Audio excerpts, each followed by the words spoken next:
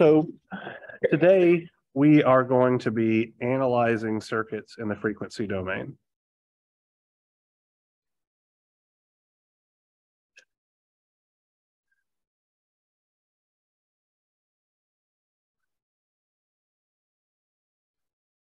Oops, frequency has an F in it.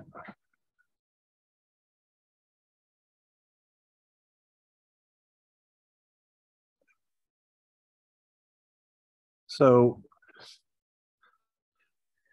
my goal for today is we are going to analyze a single circuit several different ways to illustrate that all of the DC circuit analysis techniques and all that kind of good stuff that you guys have learned in your previous classes can be applied to frequency domain circuits in order to solve for quantities of interest.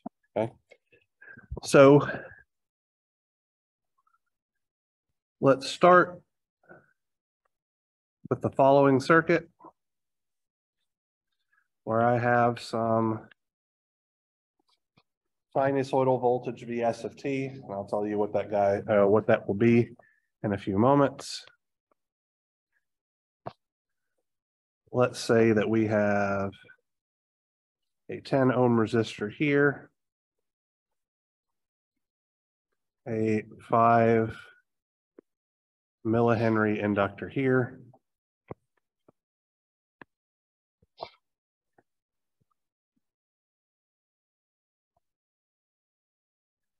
a 20 ohm resistor here, and let me do some math real quick. Since I'm making up numbers, I want this to be in a particular range.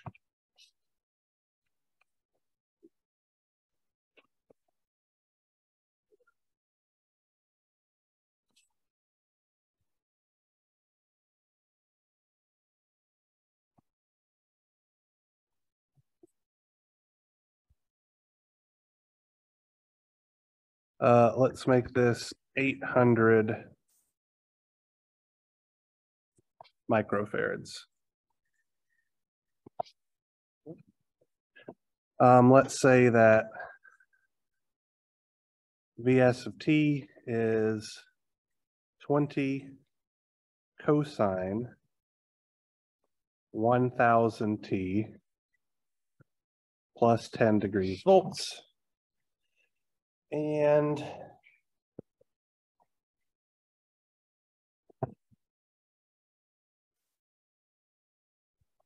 let's say that our quantities of interest are going to be this voltage, VR, and this current, IC of t. So as it stands right now, our circuit has a time domain representation.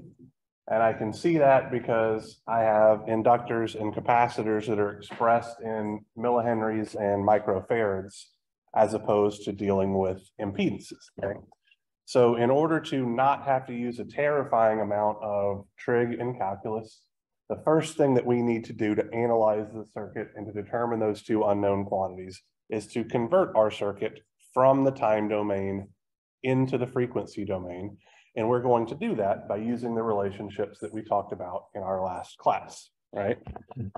So to convert to the frequency domain, I'm going to redraw my circuit.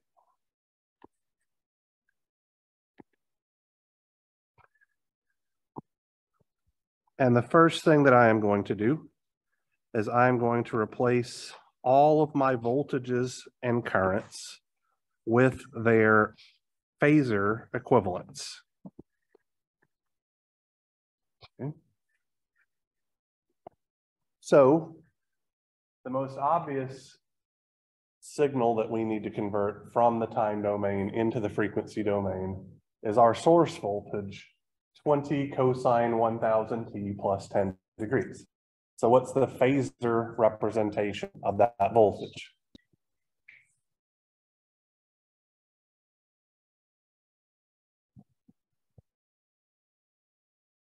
So cosine means we leave the phase angle alone. right? We don't have to subtract 90 degrees or anything like that. So if we want the phasor equivalent, what do? We keep the magnitude, we keep the phase angle, and we throw everything else away. I'm sorry, what was that, Caitlin? 20 angle 10, absolutely right. So we have 20 angle 10 degrees volts. While I'm at it, I'm going to label this as a phasor voltage VR and label this as a phasor current IC. So we have effectively converted all of our time domain voltage and current signals into their frequency domain equivalent.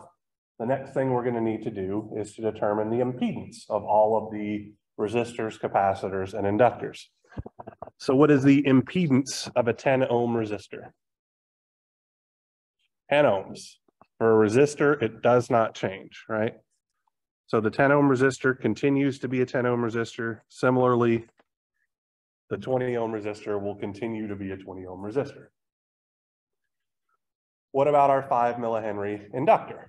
What do we do to convert that from the time domain into the frequency domain? Or what's the impedance of an inductor? You guys have notes, arguably. I hope you took them last class.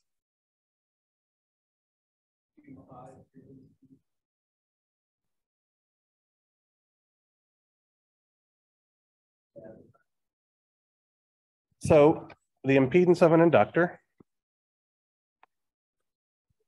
J omega L, okay? So you had parts of it, right? That 2 pi times the frequency, that's omega. The number of henries is the inductance. The J is pretty important though. So let's figure some stuff out here. So here's J. What's omega? I've definitely given it to you. Nope.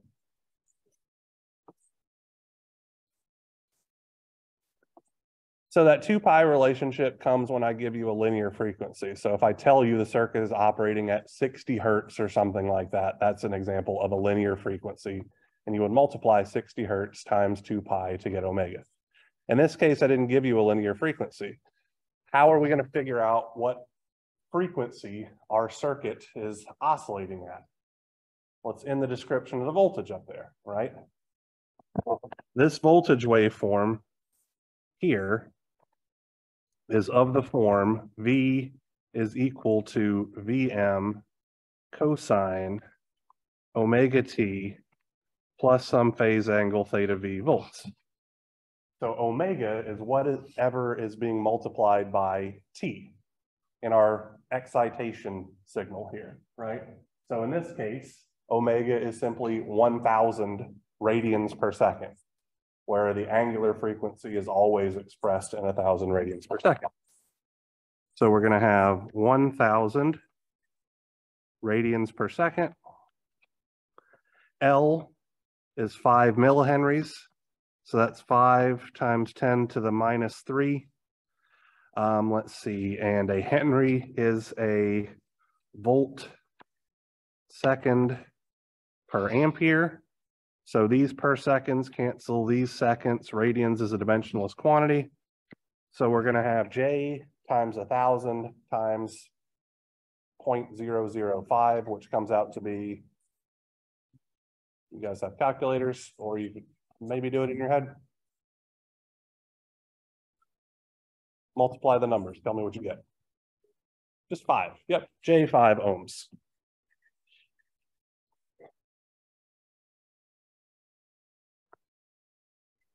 Right. Now we need to determine the impedance of our capacitor. So what's that relationship?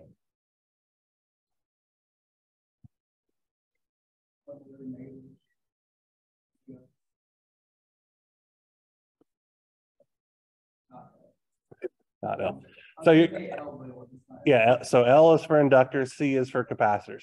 So you're very, very close. You've actually mixed up the two different relationships. It's not 1 over negative J omega C. It's 1 over J omega C or negative J over omega C. Yeah, but you're real close. You just jumbled up the two different ways to do it. So let's put it as negative J over omega C. Okay. So that's going to look like negative J divided by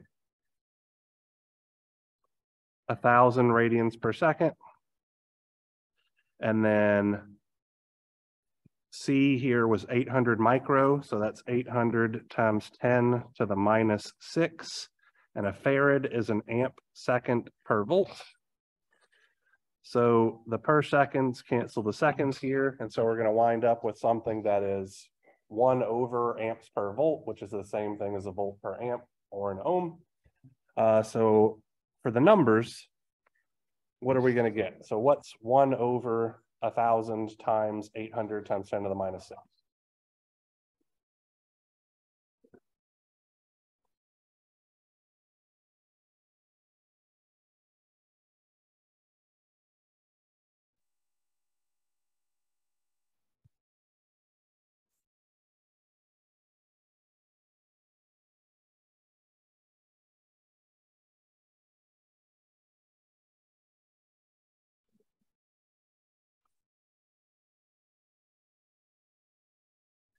I got the reciprocal of that. Okay. So 1.25 or 5/4. Yeah. So negative J 5/4 of an ohm. Okay. So this is what our circuit looks like in the frequency domain. Okay. So now we have a multitude of different ways that we can analyze this. So I am going to copy this so that we can reuse it.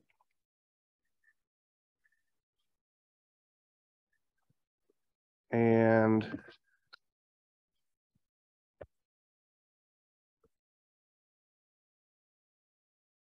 let's look at our first means, okay? So this first method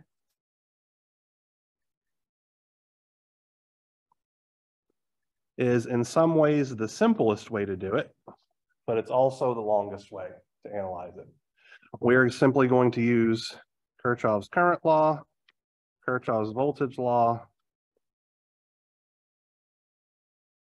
and Ohm's law, as well as impedance combination techniques to determine the quantities that we're looking for. Like I said, this is the simplest method. There's no fancy tricks or anything like this. It's just brute force doing it with the simplest relationships that are possible, okay? So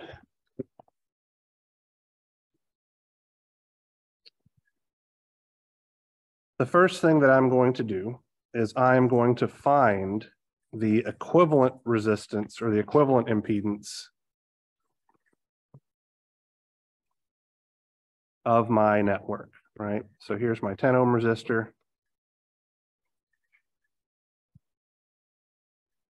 Here's my J5 ohm inductor.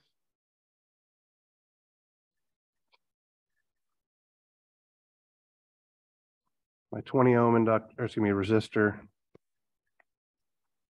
My minus J 5/4 ohm capacitor. And I'm going to find the equivalent impedance. So what should this equivalent impedance look like? Not expecting a numerical answer here yet. That's what calculators are for, but we should be able to kind of look at this thing and figure out what's going on, right? So what is this going to look like?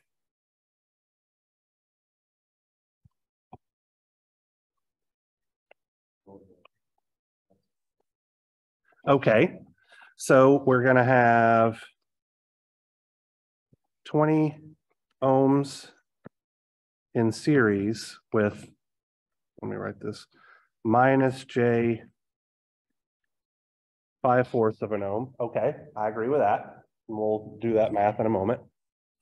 What will our next step be? In parallel with J5, I agree with that wholeheartedly.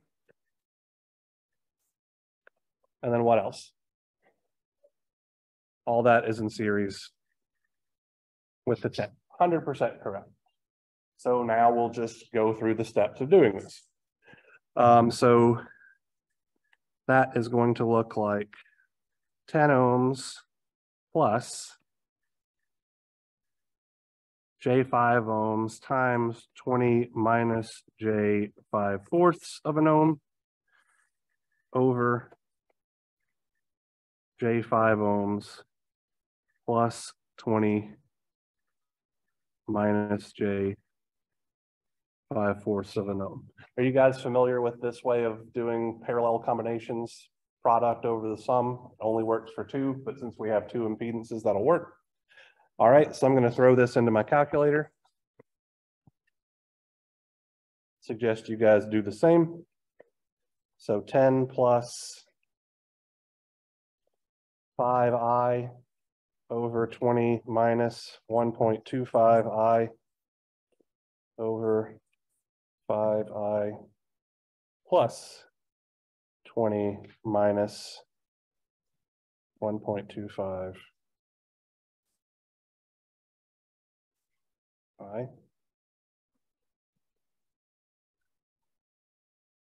I got 11.208 plus J 4.774 ohms in rectangular form.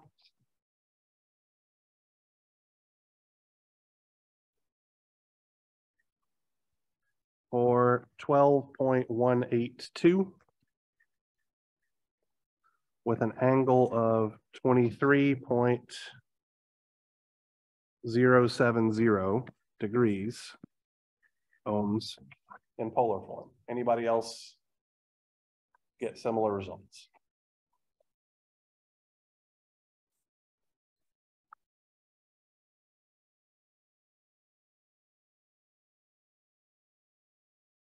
Okay.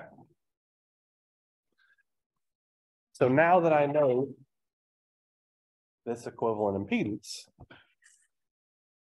am I okay to scroll to the next screen, or you guys need a moment? Yes, sir. So further up at the top,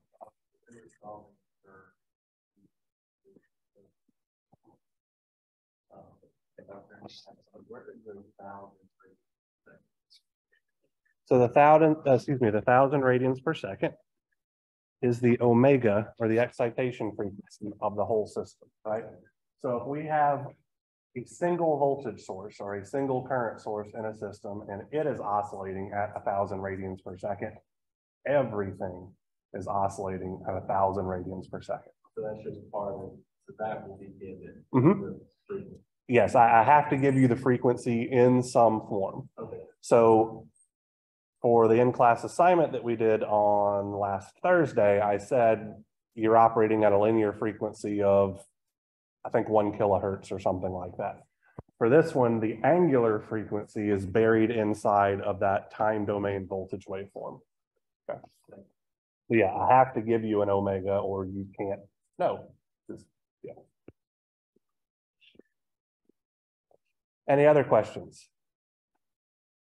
I'm happy to answer anything you're willing to ask of. Okay.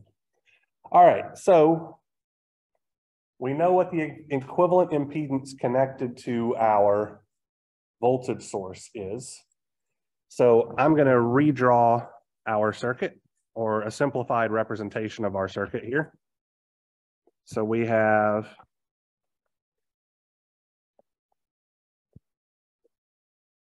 (20 angle 10 degrees volts) connected to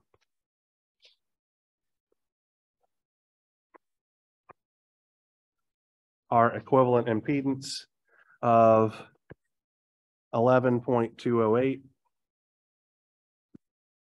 plus J 4.774.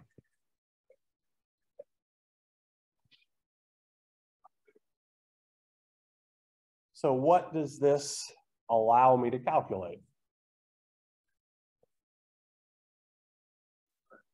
Current, for sure, okay? So I'm going to do this in blue because this isn't specifically one of the quantities that we're looking for, but the current that is leaving my source. So I'm going to call this IVS, current that's leaving my voltage source.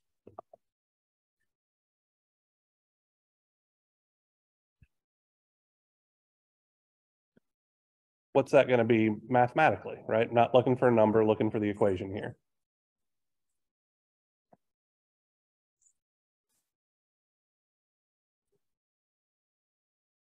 Impedance, absolutely right. So just good old Ohm's law, right? I is equal to V over R, or V over Z in this case, since we're in the frequency domain. So that's going to be 20 angle 10 degrees volts divided by that impedance of 11.208 plus J 4.774 ohms.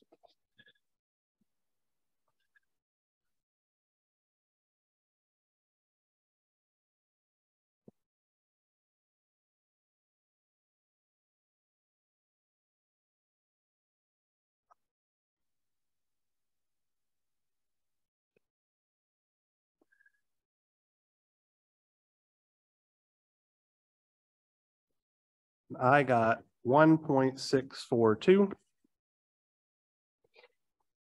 with an angle of negative 13.070 degrees amps. Typically speaking, I prefer to express voltages and currents in polar form and impedances in rectangular form, but it doesn't particularly matter which way you guys choose to do it. I'm going to go ahead and convert this into rectangular form for you all, just in case that's what your calculator is set in and that's what your preferred thing is. 599 minus J 0.371.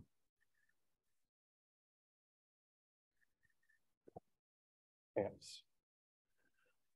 The number that you got may be ever so slightly different because I saved the full 11.208 blah, blah, blah stuff in my calculator as a variable so that I wouldn't have any rounding error when I did this. So if you just typed in 20 angle 10 over 11.208 plus J 4.774, your answer may be very slightly different than mine. That's just a little bit of rounding error, not that big of a deal. But you should be getting something close to this. Okay. So I'm going to go back to the previous circuit diagram here real quick. We just found this current, right? Because we represented everything to the right of the voltage source with its electrical equivalent, we figured out the current that was leaving the positive polarity terminal of the voltage source. We can now use that current in our original circuit to figure things out. So it looks to me like we can figure out what the quantity VR is right now. How would we do that? Just the current times the impedance of 10 ohms. Absolutely correct. So just Ohm's law again.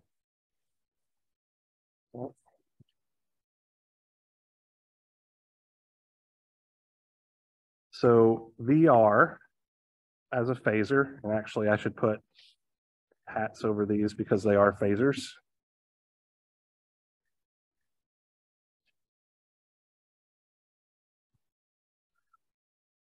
Is just going to be 10 ohms times that phasor current IVS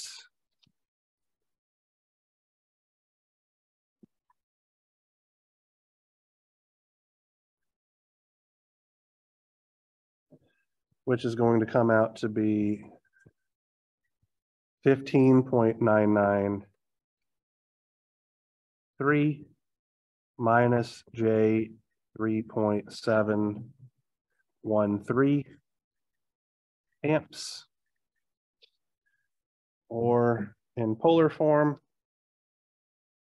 16.418 with an angle of negative 13.070 degrees. Oh, excuse me. That should very much be volts because we're finding a voltage. My apologies.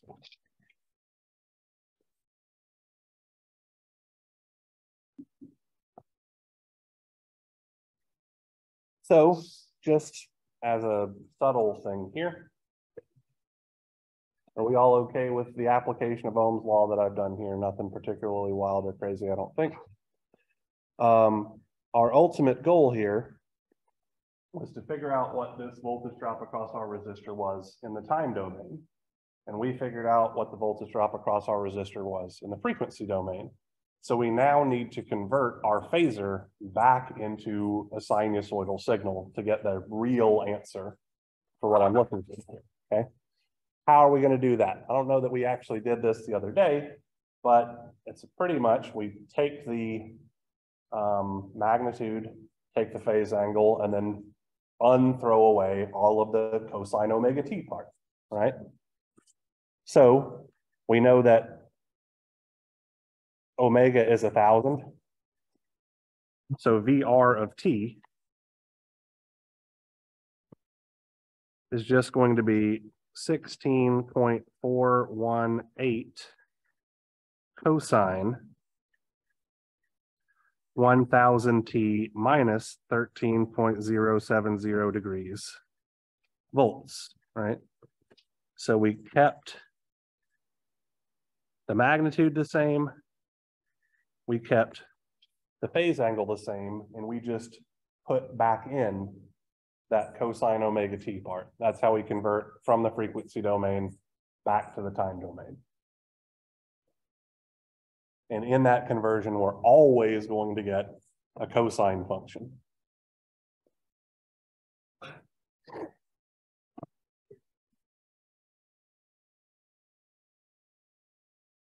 It's because that's what I asked for. That's it. So in our original circuit, we're looking for as a function of time, right? So that's why we converted it back into the time domain. It's semantics. It's because that's what I asked for, so that's what we're doing. Is there any practical reason to do it? Not particularly, because it carries the exact same information as the phasor representation does. So if you forgot to do that on an exam or something like that, that would be like a 1 point mistake. Like it's trivial because it really doesn't matter. You did all the analysis right. You just forgot one dumb thing that I asked you for. So I'm not going to be too much of a jerk about that. All right. So now, what can we do next?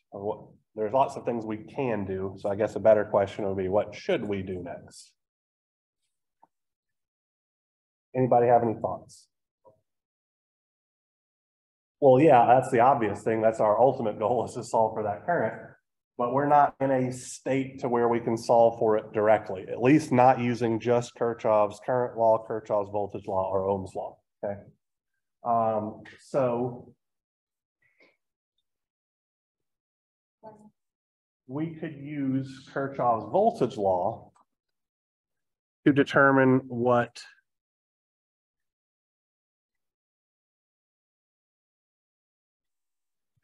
this voltage VL is, right? Because we could write a Kirchhoff's voltage law equation around that left-hand loop. And then once we know what that voltage VL is, we're one step away from figuring out what that current IC is. Yes, ma'am.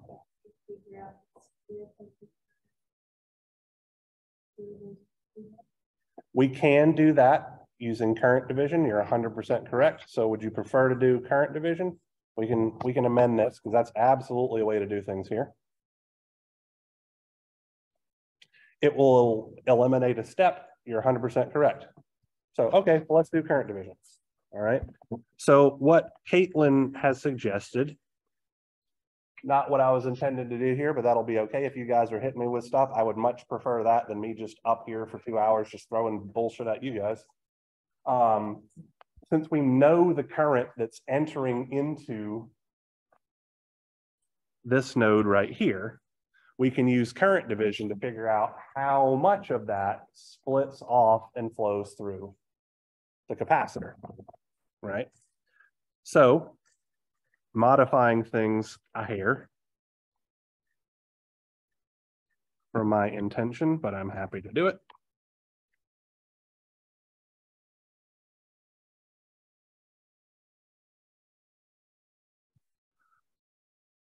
How did you guys learn current division? I know it might be an odd question, but what equation are you familiar with?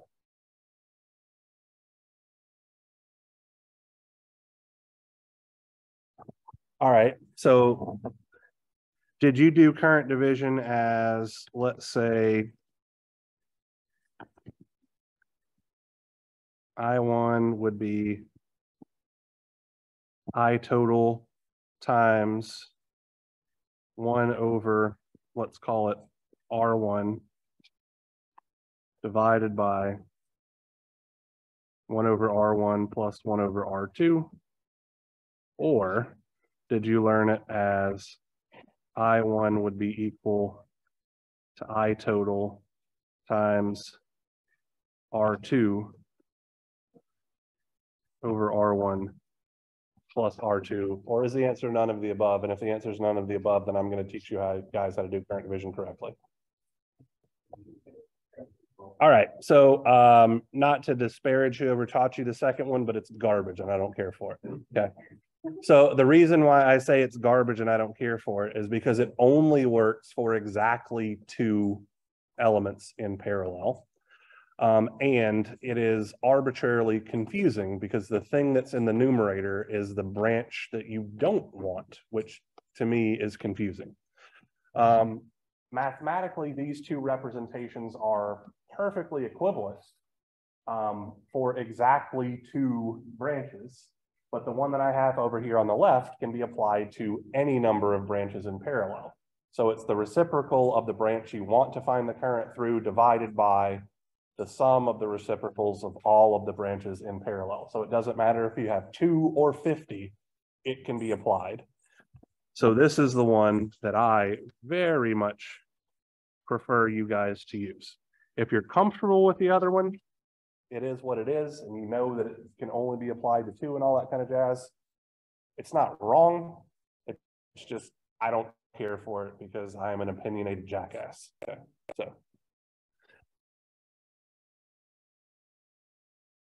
so we are going to find the current IC.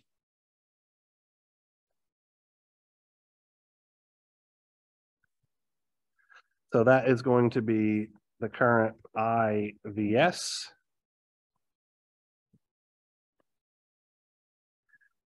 So the branch that I'm looking for the current through isn't just the capacitor by itself, right? It's actually that 20 ohms in series with the capacitor. So I need to make sure I include that. So that's going to be 1 over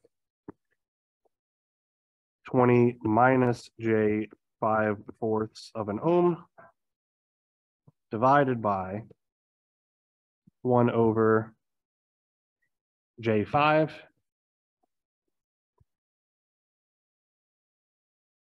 plus 1 over that same 20 minus J 5/4 of an ohm.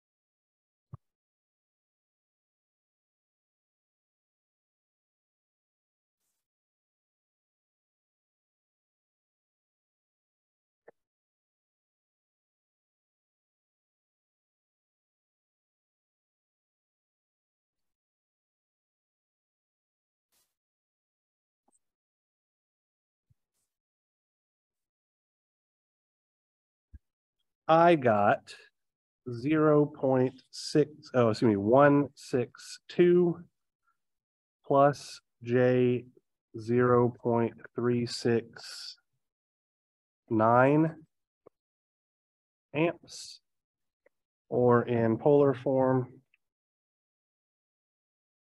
0.403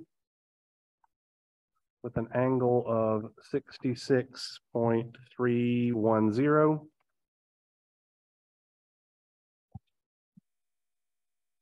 degrees amps. Anybody else got something similar? Good deal. Since our goal here was to get this in the time domain, IC of t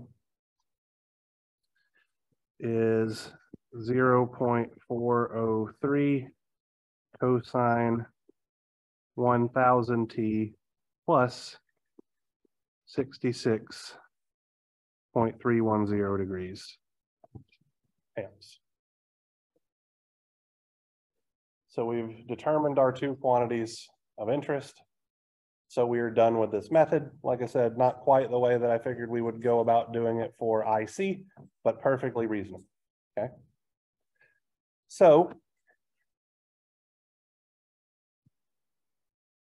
let's talk about, or actually before we do this, anybody have any problem with any of the analysis that we've done solving it in this particular way, right? There's a multitude of different ways that we can do that. And so we're just going to go through some of the other ways here now. Because even though we cut out a step using this way, I firmly believe there's still a quicker way to do this. In fact, I know for sure there is, at least two. So anybody have any problems with anything that we've done to this point? All right. So let's take a stab at this problem in a slightly different way.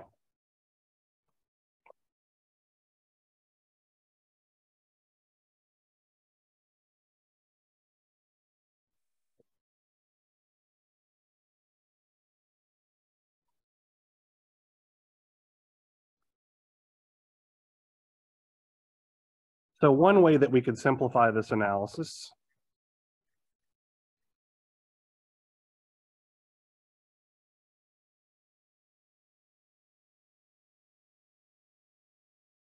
would be to use the principle of voltage division. Now you may look at this circuit and you may say, I don't think voltage division can work here. And I disagree with you wholeheartedly. We just have to be careful about what we're doing, right? So we could use voltage division to solve for the voltage VR directly. Knowing the voltage VR, we could then solve for the voltage drop across the inductor using either voltage division or Kirchhoff's voltage law, and then use voltage division. Actually, we could use voltage division again to solve for the voltage drop over just the capacitor, or we could simply use Ohm's law once we know the voltage drop over the inductor. So let's use voltage division to figure out what VR is, okay? And then from there, effectively, we're at the same place we were at with the previous circuit in the previous analysis when Caitlin suggested we do current division.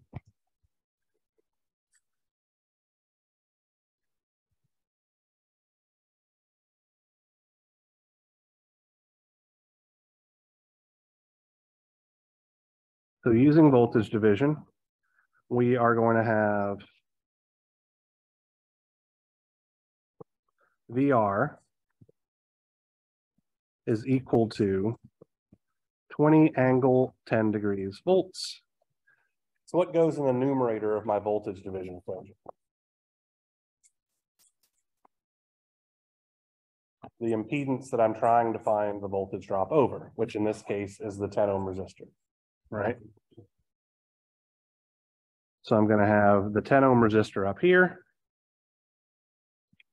And then what goes in the denominator of my voltage division relationship is the total series resistance seen by my voltage source, which in this case is 10 ohms plus the 20 minus J5 fourths branch in parallel with the J5 branch, right? My stylus will write.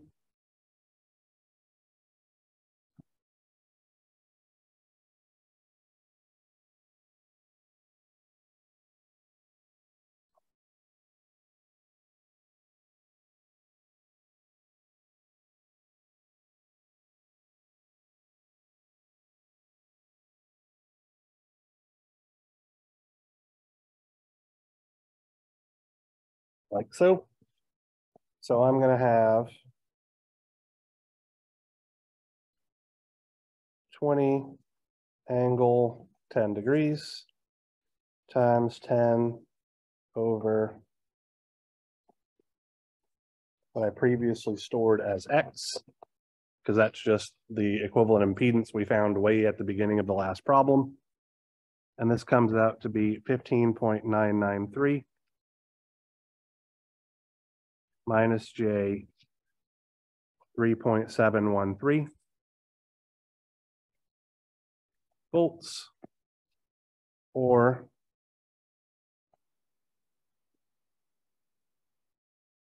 16.418 angle negative 13.070 degrees volts. I'm simply going to scroll up here and check to make sure that this matches what we got a few moments ago. 16.418 angle negative 13.070. So exact same result in a single step that it took us 3 steps to get earlier. Right? So that's how we could use voltage division to figure out VR straight from the jump. Okay. Are you guys familiar with source transformations? So a source transformation is a technique that we can use whenever we have some voltage source in series with some resistance RS, and we can convert it to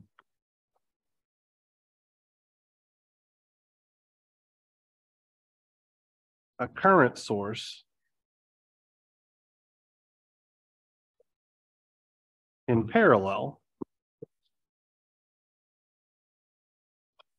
with some resistance RS. Did you guys learn about this transformation? Do you remember what the rules are? Just Ohm's law again, right? So VS will be IS times RS, or IS will be VS over RS, etc. Okay. So we could do a source transformation on our original circuit. So we're going to have 20 angle 10 degrees. It's in series with a 10 ohm resistor, right? So that's going to look like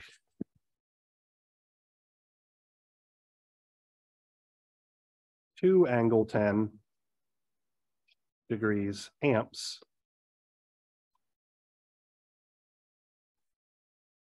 in parallel with a 10 ohm resistor. And then the rest of the circuit remains exactly the same, right? So over here, we're going to have the J5 ohm resistor. Here we have the 20 ohm resistor.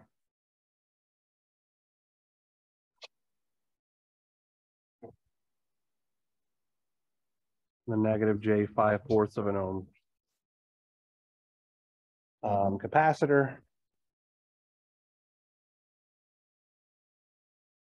And then here's that current IC. The reason why I would do a source transformation like this is because now I have a single current that's splitting up between 3 different branches, and I can easily just apply current division to solve for IC without knowing literally anything else in the circuit, right?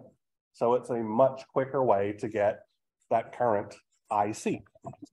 So using current division, much like we did it earlier, go away. We would have 2 angle 10 degrees amps. In our numerator, we're going to have 1 over 20 minus J 5 fourths of an ohm. In our denominator, we're going to have 1 over 10 plus 1 over J5 plus 1 over 20 minus J 5/4. And we solve for IC in effectively 2 steps now, doing a source transformation and then applying the principles of current division. So if we throw this in our calculator,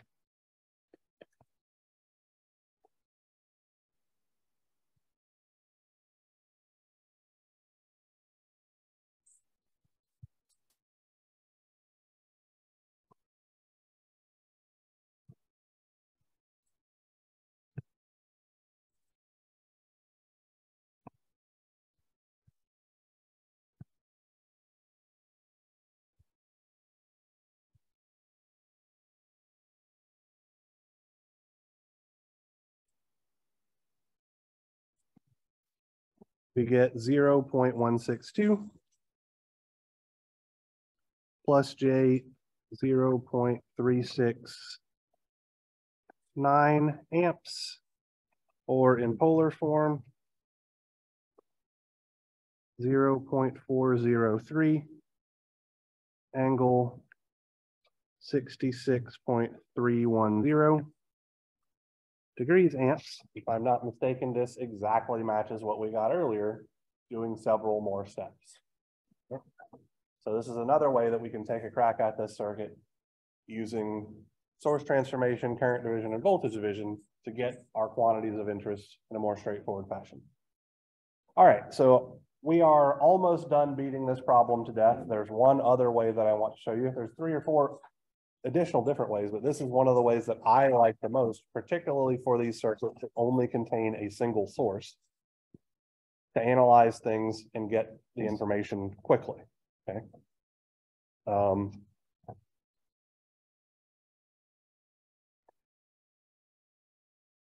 Write this in black.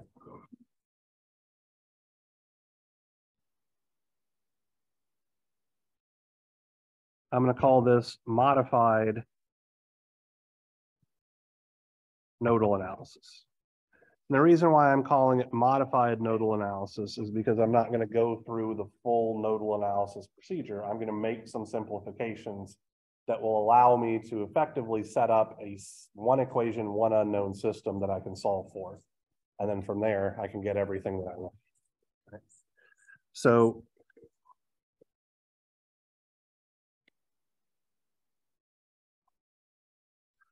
what I'm going to do is I'm going to choose this bottom node to be my ground, and I'm going to use nodal analysis to solve for this nodal voltage Vx. And knowing only this voltage Vx, I will be able to solve for VR in 1 step and IC in 1 step. So when I perform nodal analysis, I'm adding the currents that are leaving my node of interest, right? So I'm going to write a Kirchhoff's current law equation. And that equation is going to be Vx minus 20 angle 10 degrees volts divided by 10 ohms. So that's my current directed to the left, plus Vx over J5 ohms. That's my current directed down, plus Vx over 20 minus J 5/4 of an ohm is equal to 0. So effectively, I'm eliminating a node at that top right-hand corner by lumping those 2 impedances together into a single impedance. Okay. And at this point, it's just algebra. We only have 1 unknown quantity, right? So I could say that there is a factor of Vx that's being multiplied by 1 over 10 ohms for my first term, 1 over J5 ohms for my second term, and 1 over 20 minus J 5/4 of an ohm for my third term. And this is going to be equal to the constants that I moved to the other side, which is just 20 angle 10 degrees volts over 10 ohms.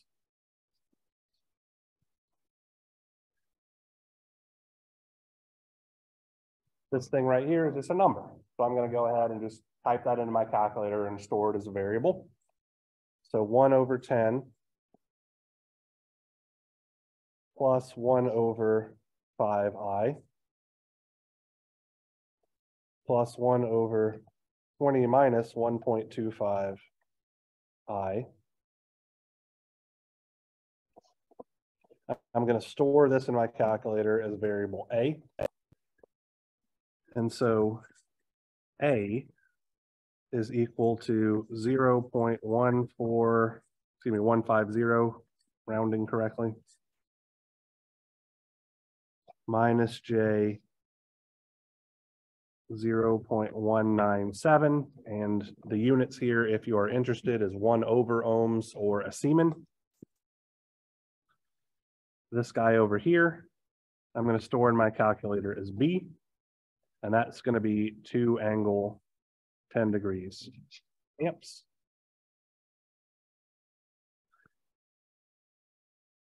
Vx is simply going to be B over A.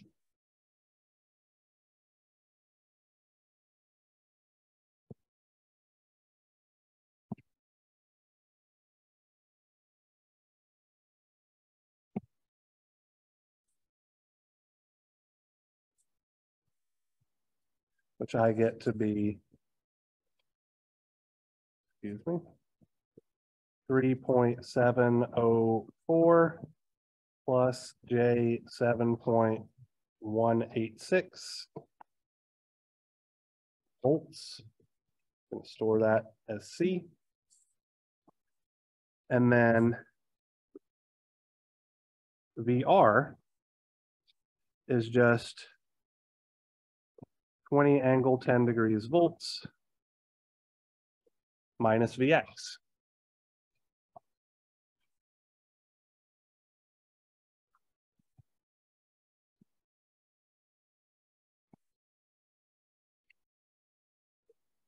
Or 15.993 minus J 3.713 volts, or 16.418 angle negative 13.070 degrees volts. The exact same, the exact same answer we got every other way we worked this thing. And IC is just going to be Vx divided by 20 minus J 5/4 of an ohm.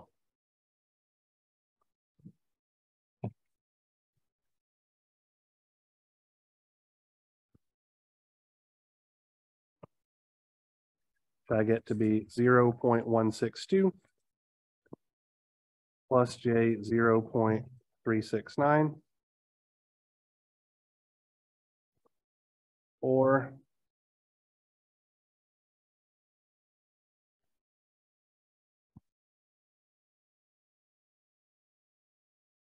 0, stop scrolling screen, you're bothering me, 403